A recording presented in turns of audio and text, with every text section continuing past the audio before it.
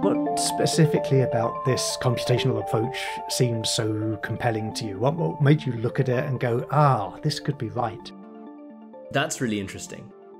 So it was a couple of things. Okay, the first thing to say is that I think there's a very common philosophical confusion that happens when people think about models. People very often confuse the kind of substrate of a model for some kind of statement about ontology, right? So this is a confusion that's plagued, that's been replete in the history of science. So absolutely, the kind of the Newtonian paradigm, which oddly enough is quite what we now call the Newtonian paradigm, which is really a French concept, is quite different from what Newton himself thought, but whatever. Yeah.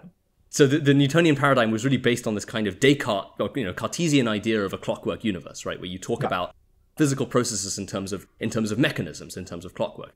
When one talks about that, no one is seriously saying that, the universe is actually a piece of clockwork. It's that this is a useful thinking tool for formulating a model, but it's not really a statement about the actual ontology. And that, I think, teaches us an important lesson, which is that the models that are the most useful thinking tools are generally the models that use concepts from ambient technology. So, the 17th century was really the height of clockwork, and so it's unsurprising that the analogies for how the universe works were all based on clockwork.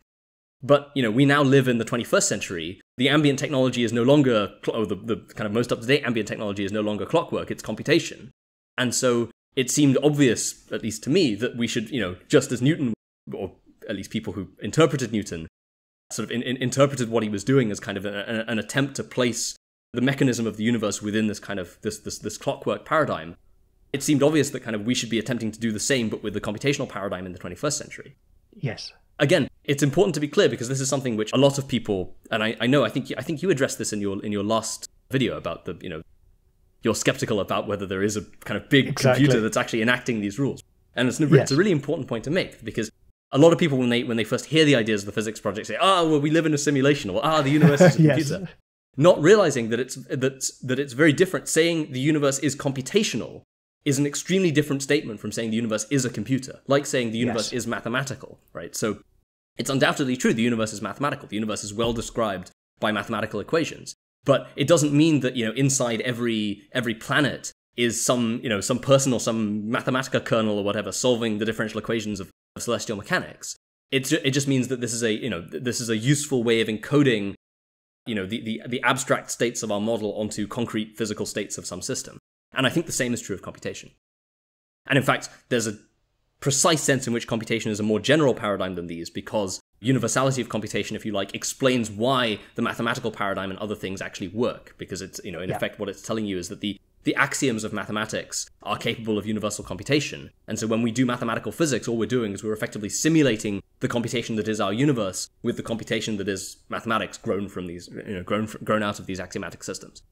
So there was a kind of largely philosophical point that it just, it seemed like if we really wanted to make progress in physics, then, an obvious thing to do would be to build models that made better use of the ambient technology that we have, not necessarily making direct use of the technology itself, but making use of the ideas that the technology kind of encodes as sort of raw primitives for building those models. Then there was another thing which is not unrelated, but I think is a slightly different point, which is, for me, the way I like to think about the physics project is not so much that it's a quest to find the fundamental theory of physics, although of course if it does, then that would be wonderful. It's a kind of way of answering a counterfactual history question. We historically have tended to formulate laws of physics in terms of continuous mathematical structures, in terms of differential equations, in terms of manifolds, in terms of smooth functions, all these kinds of things.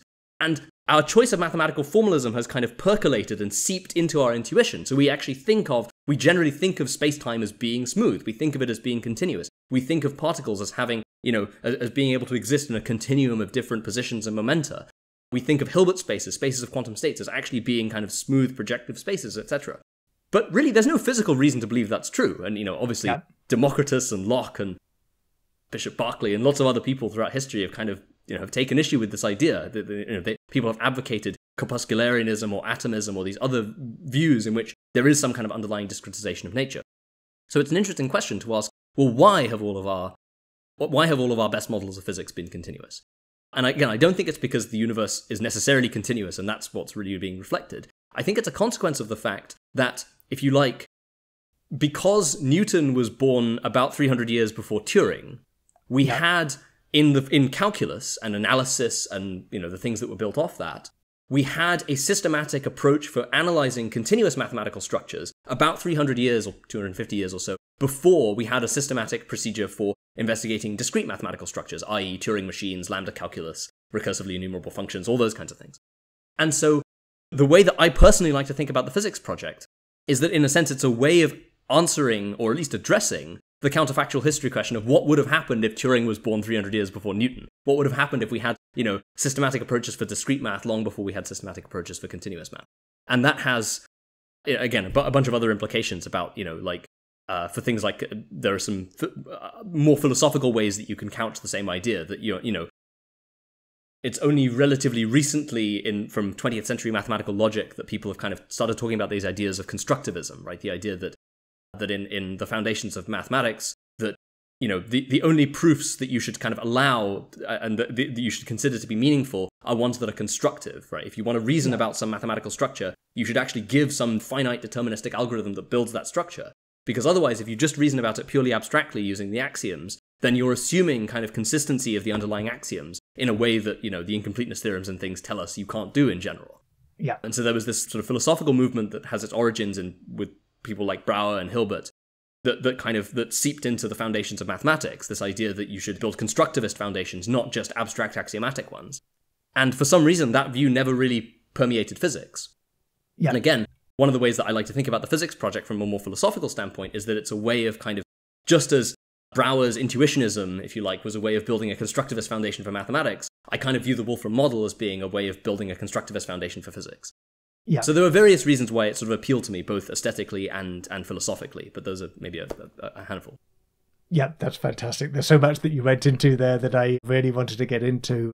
I'll maybe kind of interject in some of these conversations just some definitions, like the definition of ontology. For people who don't know what that is, it's basically the philosophy of what exists. So what we're talking about here is what actually exists in the universe. And if you're modeling the universe in terms of a hypergraph, does that hypergraph actually exist? And I think your point of view, Jonathan, is you're agnostic as to that. It's sort of like a non-question. Does the hypergraph really exist? Well, it kind of doesn't matter. The more interesting question is, if you assume that the universe is a hypergraph, what would the universe look like? And you can build up an entire physics based on that and then compare it with our universe and see if it matches. Absolutely. Yeah, I think that's a really good summary. And in fact, yeah, I precisely, I would say I'm broadly agnostic. And I wouldn't even be surprised if it ultimately turned out that okay. One interesting question is, could you even tell in principle, right, if the universe was continuous or discrete? And it's entirely plausible that the answer is no. That actually, for you as a macroscopic observer, a universe based on a discrete underlying hypergraph and a universe based on a continuous underlying spacetime are really observationally kind of isomorphic, that they are observationally equivalent. For instance, one rather amusing way that could happen is if you have a hypergraph that's kind of progressively subdividing, which is kind of one version of the model that one can consider. Yep.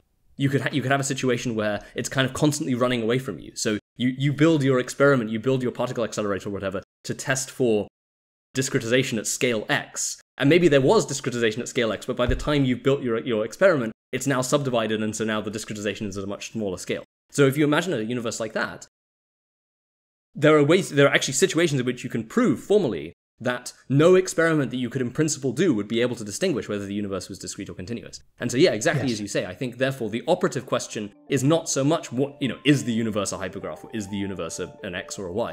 It's, yeah, exactly as you say.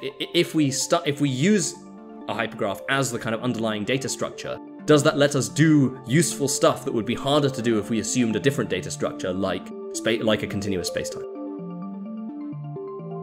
Thanks for listening to The Last Theory. Join me for fresh insights into Wolfram Physics every other week. Subscribe to the free newsletter, podcast or YouTube channel at lasttheory.com. After all, this might be the most fundamental scientific breakthrough of our time.